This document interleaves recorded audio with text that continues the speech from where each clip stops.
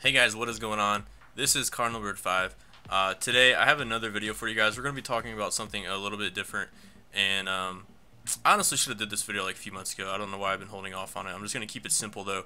We're going to talk about when to power swing, and we're going to talk about how effective power swinging is this year. And we're going to give you two demonstrations. I'm going to use first a player such as Orlando Cepeda, and then I'm going to use a player with lower contact and lower plate vision. I think we're going to use Mike Schmidt for that example. So we're going to go ahead and get into batting practice here. We're just going to face, it don't matter. We'll just face DeGrom here. I want to show you guys when to power swing and when not to power swing. Because it doesn't just depend on the player you're using. It also depends on the pitchers you're facing and the difficulty you are on.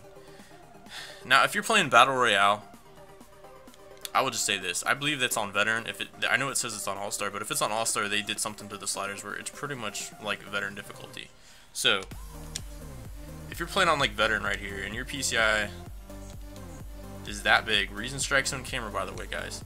If your PCI is that big to where it is bigger than the width of the strike zone, that's kind of my key indicator that you should be power swinging. Not only is it, bigger than the strike zone, it's, it's substantially bigger than the width of the strike zone. I mean, it's not just the size of it.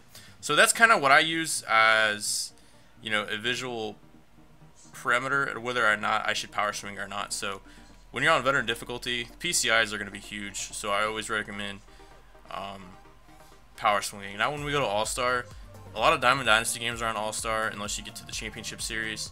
You can see the PCI is a little bit smaller,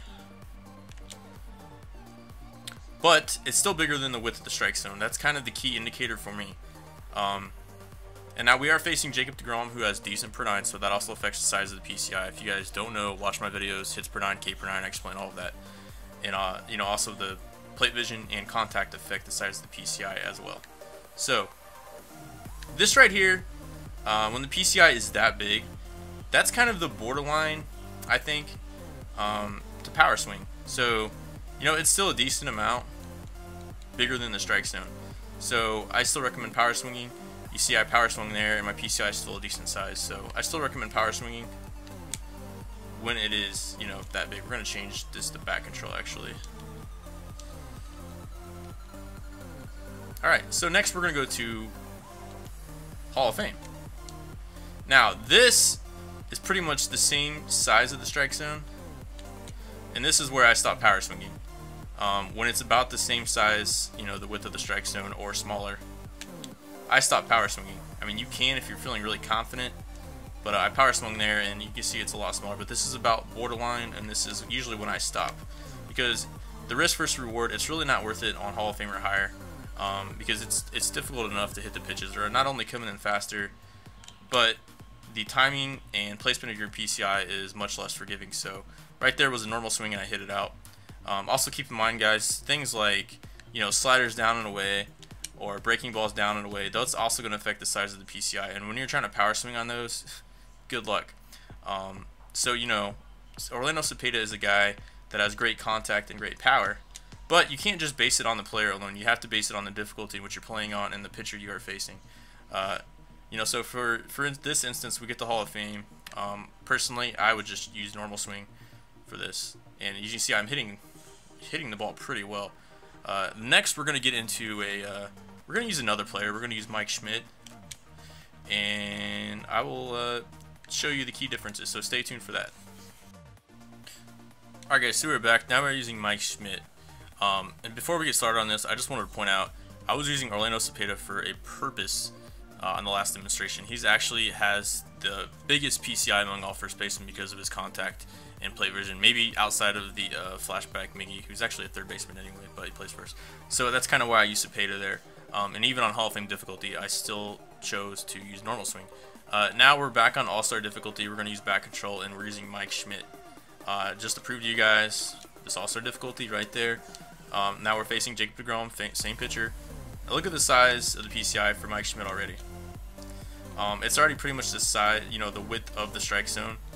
So I'm not gonna power swing. That's the difference right there. Like I power swung with Cepeda on All-Star difficulty, but with Mike Schmidt, I'm not going to. He has low contact and low play vision, and his PCI is pretty much the exact same size as with the strike zone. So in that case, I choose not to power swing there. I'll even go to veteran. Let's see what it looks like. All right, now this is about borderline. You can still power swing here, but you know, personally, when it's just a bit bigger than the width of the strike zone, I usually still don't power swing. But this is veteran, and you can see the PCI is not humongous like a lot of times it can be in Battle Royale. That's just because Mike Schmidt doesn't have the power and play vision. So I would probably still use normal swing there. Now we'll even go to Hall of Fame, and look how much smaller it is compared to what Cepeda. Cepeda was about the width of the strike zone, almost what it looked like on All-Star for Mike Schmidt. So we're going to use normal swing for Mike Schmidt. We're veteran, All-Star, and Hall of Fame difficulty against a pitcher like Jacob deGrom. Now, if we're facing a bum pitcher, like a bronze pitcher, which you'll hardly ever face. I mean, you might actually face that in Battle Royale to start a game, but in DD, you're really not going to face that. So that might be the instance you power swing with Mike Schmidt.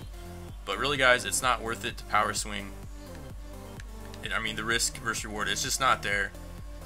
Your PCI is a lot smaller, and there's almost a certain, you know, threshold or breaking point to where once your PCI gets so small, you got to be so precise with it to have any decent consistency. So that's pretty much my guideline to power swinging.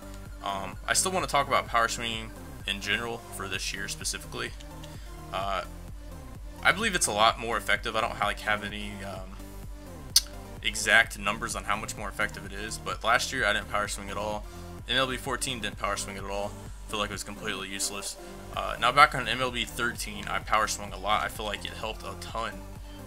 So this year, I feel like power swinging is back and it's still effective, and it can be used. You know, when used in the right situations, it is a great tool to have. So I like that it is actually usable this year, and it does make a difference. In some instances, the risk versus reward is there.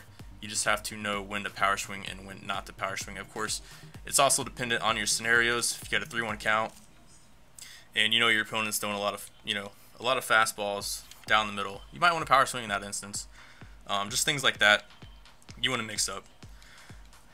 So also a good way to see if power swinging is helping you is to check the exit velo off the bat.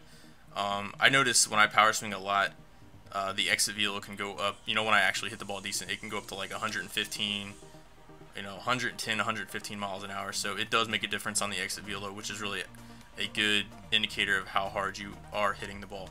So to wrap up this video, power swinging, is it worth it? It really depends. You have to choose wisely when to do it. Of course, my visual cue when to power swing is if the PCI is a little bit wider than the strike zone. When it gets to be about the same width as a strike zone or smaller, I stop power swinging. And all that is dependent on the hitter and pitcher you're facing, as well as the difficulty.